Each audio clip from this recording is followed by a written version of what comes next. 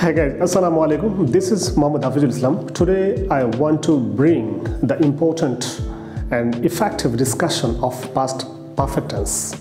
Past perfect tense is very important for us to learn for improving our reading, writing, listening and speaking modules and the activities that we do every day. So let's begin to discuss details about it for our practical purposes of doing so many things in English language and grammar.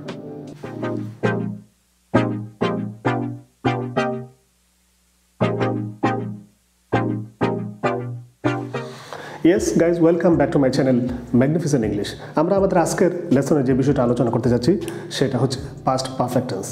দেখেন বোর্ডে লেখা আছে past perfect tense.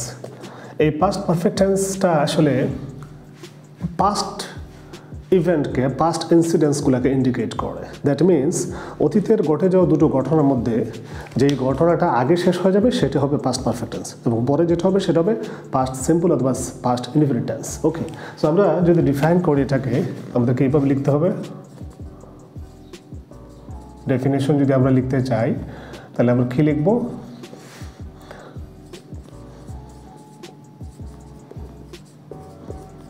অতীতের দুটো কাজের মধ্যে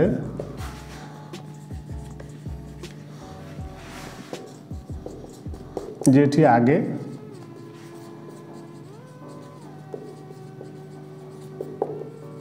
শেষ হয়েছিল সেই কাজটাকে আমরা বলবো কি পাস্ট পারফেক্ট টেন্স, রাইট?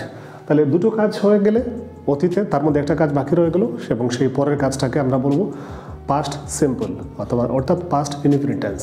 তাহলে আমরা যদি স্ট্রাকচার করি পাস্ট পারফেক্ট টেন্সের যদি আমরা স্ট্রাকচার লিখি তাহলে সেটা কি করব, কিভাবে?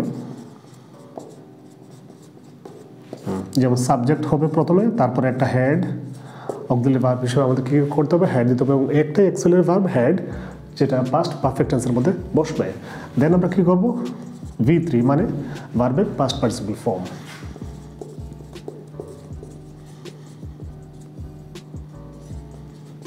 প্লাস একটা অবজেক্ট আমরা দেব।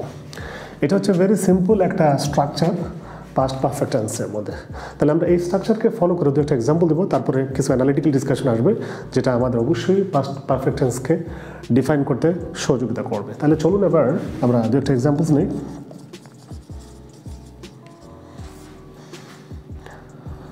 যেমন এখানে দেখেন, আমি যদি বলি আমি আমার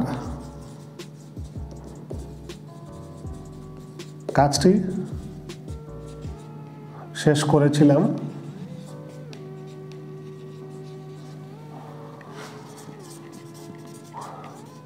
তুমি কল অথবা ফোন করার আগে।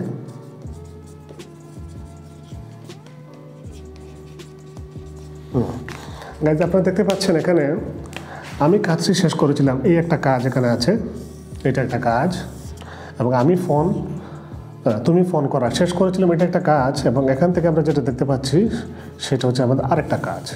এই হচ্ছে একটা কাজ এবং এটা হচ্ছে আরেকটা কাজ। সো এই দুটো কাজকে আমরা ডিফাইন করব পাস্ট টেন্সের দ্বারা। সো এখানে দুটো কাজের মধ্যে দেখেন আমি আমার কাজটি শেষ করেছিলাম তুমি কল বা ফোন করার আগে, তারপর এই কাজটা আগে শেষ হয়েছে এই জন্য এটা হয়ে যাবে পাস্ট পারফেক্ট টেন্স, এটা হবে পাস্ট পারফেক্ট, এবং পরে তুমি ফোন করার আগে এই কাজটা হবে পাস্ট সিম্পল। দেখেন পাস্ট পারফেক্ট এবং পাস্ট সিম্পল কীভাবে দুটা একই সাথে পাশাপাশি এক সেন্টেন্স দ্বারা বসতে পারে। আমরা এক্সাম্পলটা এখন পেয়ে গেলাম, এটাকে আমরা কনভার্ট করবো, ট্রান্সলেট করবো এখন ইংলিশে। তাহলে দেখেন এটা কীভাবে দাঁড়ায়।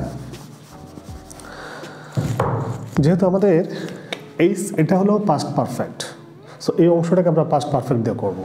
ওকে, সো আমরা প্রথমে লিখতে হবে আই হ্যাড, এখানে প্রথমে লিখবো আই, সাবজেক্ট যেহেতু আগে আছে আই, তারপর একটা হেড দিতে হবে, হ্যাড, কাজটি শেষ করেছিলাম, ফিনিশড মাই টাস্ক অথবা completed, I had completed my task, আমি কাজটি শেষ করেছিলাম তুমি কল বা ফোন করার আগে। এখানে আগে শব্দটা আছে, এই ওয়ার্ডটা কনজাংশনটা আমরা এখানে আগে বসিয়ে দেবো, বিফোর ইউ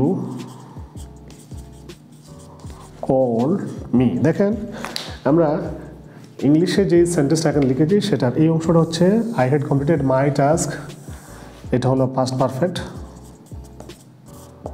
এবং বিফোর তো একটা কনজাংশন হিসেবে এখানে আসছে, ইউ কল্ড মি, এটা হলো পাস্ট সিম্পল। সো গাইজ ব্যাপারগুলো একদম ক্লিয়ার হয়ে গেলো। আমরা দেখতে পাচ্ছি এখানে পাস্ট সিম্পলের সাথে পাস্ট পারফেক্ট টেন্সটাও আছে এবং এটা এখানে কমপ্লিট স্ট্রাকচার ফলো করে এই কাজটা করেছি। যেমন দেখেন সাবজেক্ট এখানে আছে আই, হেড এখানে আছে আমরা হেড দিয়েছি, তারপরে V3 ভার্বের পাস্ট পার্টিসিপল ফর্ম সেটা দিয়েছি, তারপরে অবজেক্ট আছে মাইটা আমার কাজ, এই যে আমার কাজটি মাই টাস্ক, রাইট। সো এখানে ক্লিয়ার হয়ে গেলো যে পাস্ট পারফেক্ট টেন্স কীভাবে আমরা স্ট্রাকচারাইজ করবো এবং কীভাবে তার এক্সাম্পলটা ফলো করবো এবং কীভাবে বাংলা থেকে আমরা ইংলিশে ট্রান্সফার করবো। Thank you so much guys, hopefully all of you got the proper lesson of past perfect tense. দেখা হবে নেক্সট ভিডিওতে। Tata, bye bye.